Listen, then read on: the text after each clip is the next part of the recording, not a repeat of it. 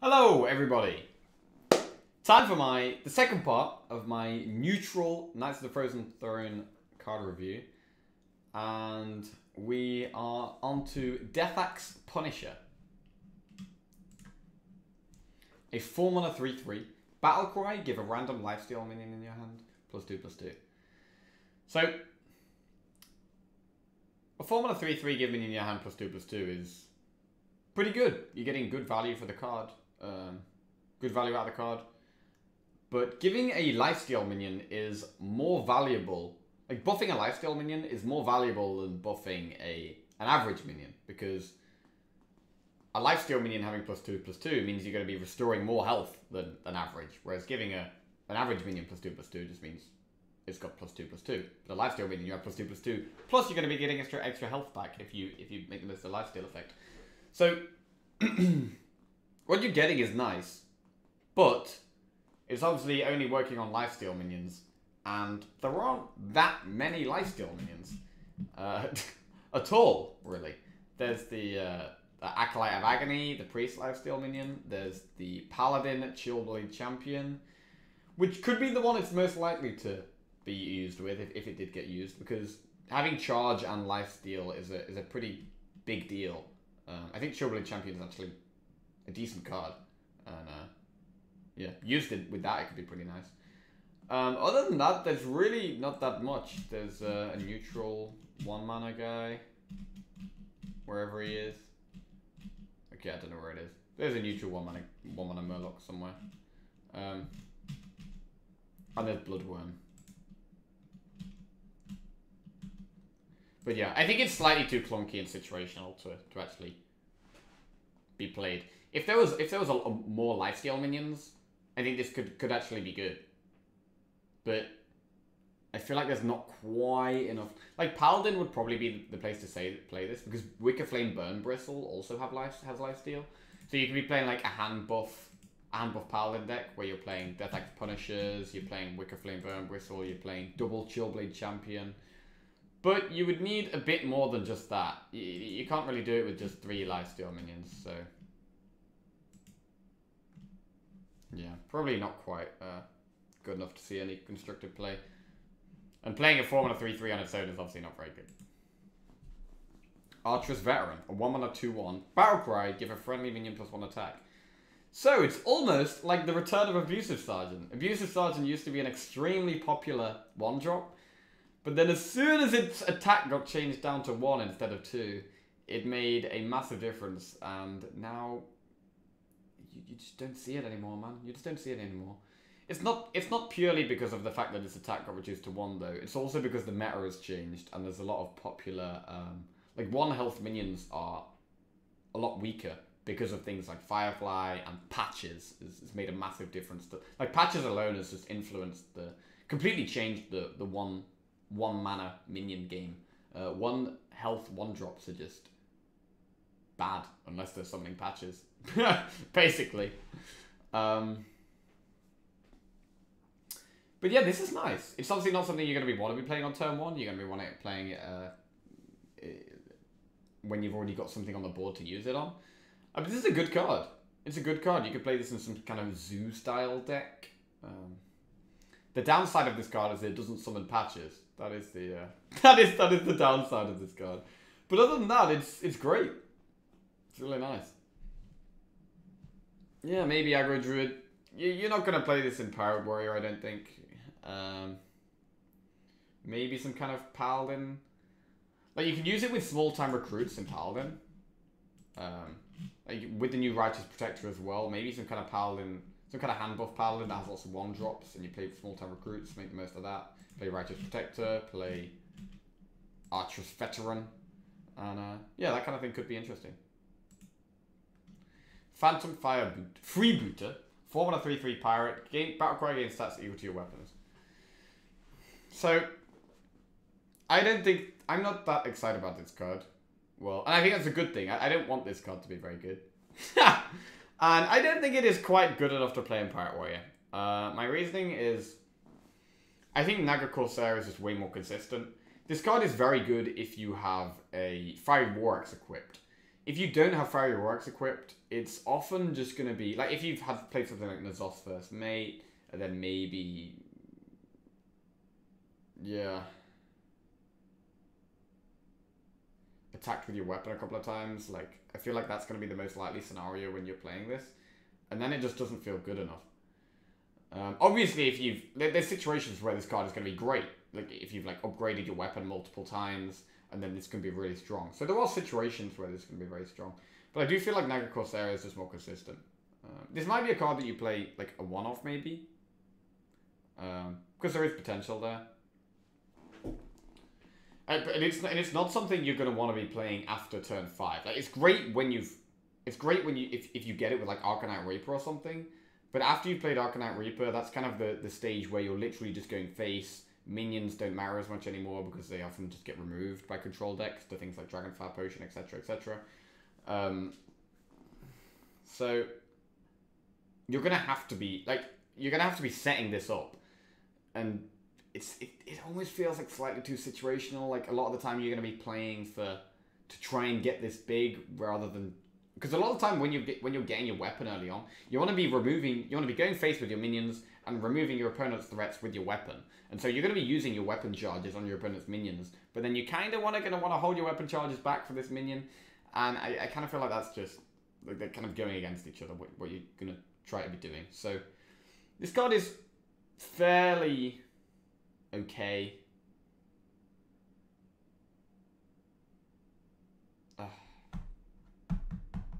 It's just such a high rolling card. Like, sometimes it's going to be amazing. Sometimes it's going to be really good and it can just win you games. But I feel like it's just not consistent enough. Yeah. Corpse Taker. 4 mana 3/3. Battlecry. Gain taunt if your deck has a taunt minion. Repeat for Divine Shield, Lifesteal, Wind Fury. This card is absolutely crazy, man. I love this card. This is one of my favorite cards in the new set because it makes you it makes you really consider deck building, like, a lot. Like, you're thinking, oh, I want a taunt minion in my deck. Oh, now I've got a taunt minion. I could play Corpse Taker if I have a Divine Shield minion as well. Oh, what about Lifesteal? What about Wind Fury? You could literally just play, like... I've been thinking about playing some kind of Paladin deck. Because obviously this makes sense. The two classes that this instantly kind of speaks out to are Shaman and Paladin. Shaman because you can literally just run Alakia, and then you already have Taunt, Divine Shield, and Wind Fury. And that's 3 of them already. And a 4-mana Taunt, Divine Shield, Wind Fury is a pretty good minion. All you would need to do is put a Lifesteal minion in that deck as well, and then you've got the whole shebang. And in Paladin, you already have Taunt, Divine Shield, and Lifesteal just by playing Burn Bristle. It does have to be in your deck though, so if you've already drawn Burn Bristle, then this won't be activated by the Lifesteal. And then that almost makes me want to think, oh, I want to put a Wind Fury minion in my deck. So what about putting something like a Young Dragonhawk or something like that in my deck, just so this card has Wind Fury, because this card has such insane potential, especially if you're playing buffs. I'm really excited to play this card in some kind of buff Paladin deck, because you could even play, like, you can play lots of taunts, like, you're going to be playing Divine Shield minions. You're probably going to have some taunts in there, because you're going to be playing the 1-mana taunt minion, you're going to be playing Wicker Flame Burn Bristle, automatically you got Divine Shields. So you've automatically got Taunt, Divine Shield every time. You're probably going to be playing Wicker Flame Burn Bristle, so if that's still in your deck, you're going to be getting Lifesteal. And then it's just Wind Fury, so... I would maybe even consider putting Young Dragonhawk in my deck, just to give this Wind Fury. And the fact that Young Dragonhawk is good with hand buffs as well, because a 1/1 Wind Fury is not that good. But as soon as you start buffing it and making it 2/2, 3/3, etc., then it suddenly becomes a big threat. I can't wait to play this card. This card's great. This card's great. Keening Banshee, a 4-mana 5/5. Whenever you play a card, remove the top 3 cards of your deck. This card, it's obviously slightly overstated. However, I feel like the downside is just not worth it. Like, compared to something like Fell Reaver, which was the 5-mana 8/8. Whenever your opponent plays a card, discard 3 cards from your deck. A 5-mana 8/8 is so much better than a 4-mana 5/5. I don't think this card is going to be played. Would you ever play this in Arena? Like, in Arena, maybe this isn't the worst thing in the world, but... if you're playing an aggressive deck, I think you're fairly okay playing this in Arena. But in Constructed, I have no idea why you would play this card.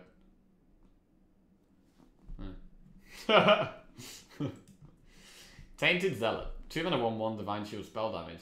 I like this minion a lot. So we have Kobold Geomancer. This is more difficult to remove than Kobold Geomancer, which is a good thing for a spell damage minion, because obviously it having spell damage is a benefit to you, so you kind of want that minion to stick on the board. This card is actually insane with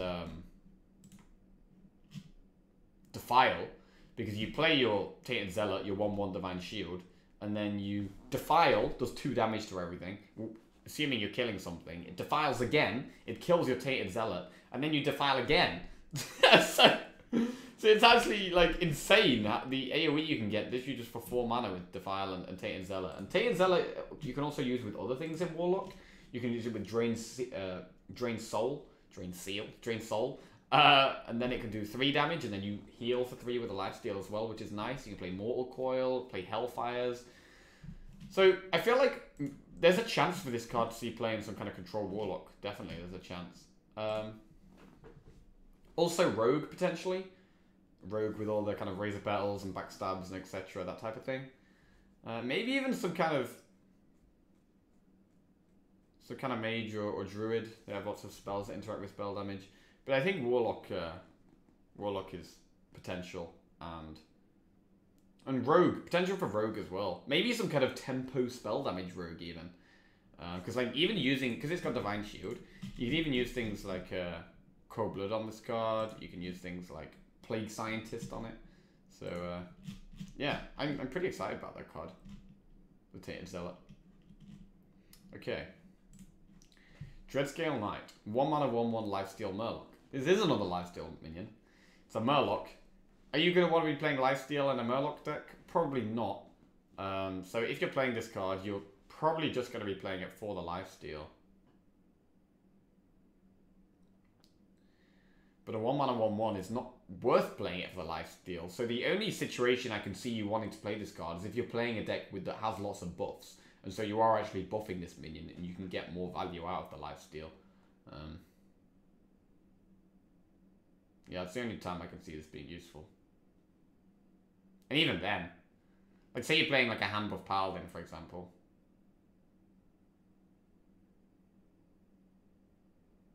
I don't know, man. I don't think so. I don't think so. Vryghoul, 3 mana 3/1, Death Rattle if it's your opponent's turn, summon a 2/2 ghoul. So another minion that has this Death Rattle effect that if it happens on your opponent's turn. However, this one I don't think is very good. I would rather just play Eggnapper. It's a 3 mana 3/1 that always has the Death Rattle, and it's just summon 2 1/1s instead of a 2/2. The 1/1s have the benefit of being a beast as well. I don't know why you would play this card over Eggnapper. So, yeah. So of all the kind of Death Rattle, if it's your opponent's turn, summon this, I think this is the worst. Even though, like, I mean, it can still be used for like 3 mana deal 3 damage, or 3 mana deal 3 delayed damage, because your opponent isn't going to want to kill it. So you are going to be able to trade it into what you want to trade it.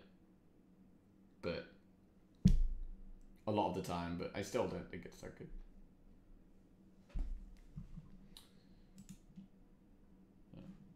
Like, compared to the Warrior one, the 3 mana 4/3 that gains you armor, like, this is inferior. Okay, 4 mana 2/3, Taunt, Battlecry, summon a copy of this minion. Saronite Chain Gang. I think this is one of the best cards of the set. I think this card is really, really strong. It's, you can compare it to Feral Spirit, obviously it's a minion instead of a spell. Overall, you're paying 1 less mana, because Feral Spirit you're playing 3 mana, and then you're overloaded for 2. But this is fantastic with hand buffs. So, Warrior and Paladin. And Hunter has some hand buffs as well. But if you just give this, like say you play Stolen Goods on this card. You turn 2, you play Stolen Goods. Bam, this turns to a 5/6 taunt. And then you coin this out, and you have 2 5/6 taunts. Like, that is actually insane. I think if hand buff decks become ever become a thing, I think this card will be one of the main reasons. This card is fantastic with hand buffs. This card is almost kind of exactly what hand buff decks needed, because hand buffs aren't really the most aggressive decks. They're more kind of, they have slow starts and then come into their own in the mid game where they're playing these overstatted minions. And the fact it has Taunt really, really helps with that. Another minion that is good with this is, well, a couple of minions. Chillblade Champion. So you're going to be playing your, in Paladin for example, you're going to be playing your Smuggler's Run and Grime Street Outfitter early on. And then your opponent's going to be playing much bigger minions. But then you play this in the mid game and it's charging, it's going to be bigger, and you're getting your health back as well. And you're getting a lot of more health back because it's going to be buffed. And Righteous Protector as well, the fact it has a Taunt. Basically, hand buffs are really nice with more defensive minions. Righteous Protector having Taunt, Chillblade Champion having Lifesteal, and the Chain Gang, Cyanide Chain Gang also having Taunt. These three cards combined could maybe even make hand buff Paladin be a thing. I love this card. I love this card.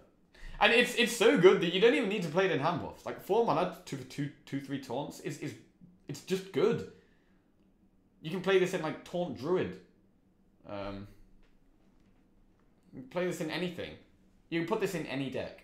I don't know, man. This card just seems very good to me.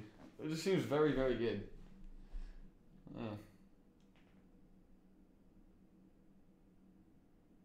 I mean, maybe even some kind of like tempo quest warrior.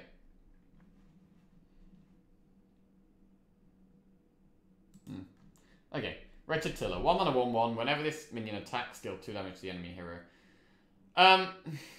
This card just seems bad, right? I can't see this ever being played, right? The only time this is ever going to be seen is from like Maelstrom Portal. It's a pretty interesting thing to get from Maelstrom Portal, because your opponent could be like, oh, he's going to do 2 damage to my face if I don't kill the Wretched Tiller. So yeah, I mean, same with the Dreadscale Knight. This could be another one that's fairly interesting to get from Maelstrom Portal. You could be in a fairly bad spot as Shaman, but you get this, and then you can end up using like Flame Totem or Bloodlust with the Dreadscale Knight to heal a little bit. But yeah, I think those two cards are, well, especially Wretched Tiller, like, this is not... You don't want to play this in your deck. 3 mana 2/4, Death Speaker. Battlecry, give a friendly minion immune this turn. So this is definitely better than Stable Master because of the fact that you can use it on anything. Also, you can use this in any class. Stable Master was the 4/2, give a friendly beast immune, which wasn't a bad card. But Hunter just didn't have enough things that you want to use immune on in the early game and that type of thing. This is one of the cards I found hardest to actually decide how good I think it is, because giving a friendly minion immune is a powerful effect. Like, you could essentially like save its life. Like, say you have an 8/8 and your opponent has an 8/8, you literally just protect it. Kill an 8/8 and save your 8/8. You're essentially summoning an 8/8 with this card, because the 8/8 is going off and then you're getting another 8/8. That's basically what's happening. So, this card has extremely high potential. But what deck are you going to play this in? I have no idea. Yeah, I actually have no idea what deck you're going to play this in.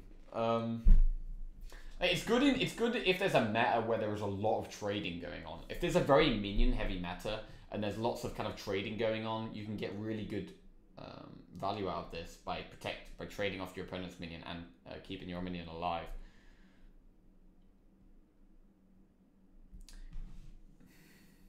Like things with charge, maybe even like Chillblade Champion, I don't know. Yeah. Huh. But yeah, it's a hard one to say what you're going to play this in. I don't know. 3 mana 2/4 is obviously slightly underpowered stats, but like I think this is better in aggressive decks because you're If you have nothing on the board, this is really bad. You have to actually have something on the board. I'm almost thinking, do you play this with Pirate Warrior? I don't know, man. Probably not. Probably not. But that type of deck where you're getting minions on the board early and trying to keep your minions alive. I mean, you're not going to play it in Pirate Warrior because in Pirate Warrior you're removing your opponent's minions with weapons.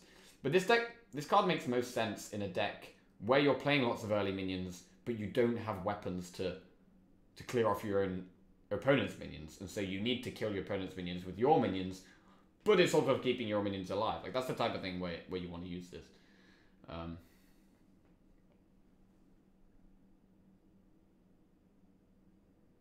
Yeah, this card's cool.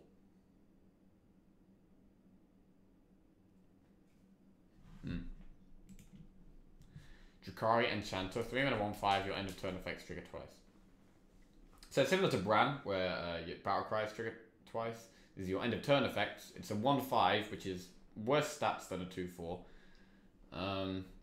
And also, there is a lot more Battle Cries in the game than there are end of turn effects. End of turn effects, there really aren't that many. There's a couple of new ones that are pretty good. There's the Warlock minion, the Despicable Dreadlord at the end of your turn, deal 1 damage to all minions. You could do two damage to all minions at the end of turn, which is nice. Like, that's a pretty good one to get it with. Shadow Ascendant is another new one at the end of your turn. Give another random minion +1/+1. That's a pretty good card, but are you really going to be playing that with the 1/5? I'm not sure. Lich King is another good end of turn effect. Rag Light Lord is another one. But that's about it.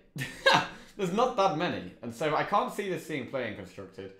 I think this is more likely to see play in Wild. Using this with Emperor is pretty insane. Getting 2 ticks off Emperor can allow for some crazy things. So in Wild, I think this is a lot more likely to see play than in Standard.